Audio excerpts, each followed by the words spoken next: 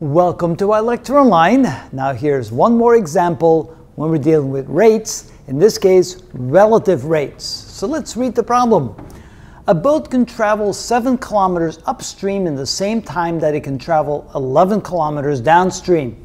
What is the rate of the current if the boat can travel 18 kilometers per hour in still water? All right, let's see here. The time is the same going upstream as downstream. So let's write that as an equation. So the time upstream equals the time downstream. And of course we have the equation where we have distance is equal to rate times time. So if we solve this equation for time, we get time is equal to distance divided by the rate.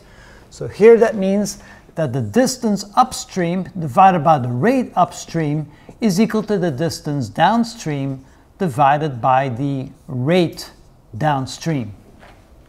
Now, how do we define the rate up and downstream? Well, let's say that R of sub R is equal to the rate of the river, which means that the rate upstream is equal to the rate of the boat minus the rate of the river and rate. So in this case, the rate of the boat would be 18 kilometers per hour, so it would be 18 minus the rate of the river. And in the same way, we can say that the rate downstream is equal to the rate of the boat plus the rate of the river, which in this case would be 18 plus the rate of the river. Oh wow, this should R, and so that would be R downstream. Okay, let's go ahead and plug those two in there, as well as the distance up and the distance down. The distance upstream was going to be 7 divided by the rate upstream, which is 18 minus, we'll just call it R for the river, which is equal to D downstream, that would be 11 for the distance downstream, and the rate would be 18 plus R. Now in this case, so we're just going to call it rate of the river. Let's go R, that just makes it easier. And that would be rate of the boat, and rate of the boat plus the rate of the river. Let's get rid of all the sub-R's. It's just cleaner that way. That way you don't have to worry about the sub-R's everywhere. And we'll just call it the rate of the boat instead of just the rate. Okay, so now we have a cleaner equation. To solve that, we're going to cross multiply.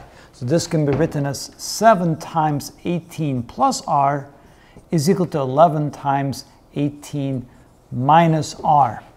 And we multiply this through, that's 56 plus 70, that's 126, plus 7R is equal to 11 times 18, that would be 180, that would be 198, minus 11R.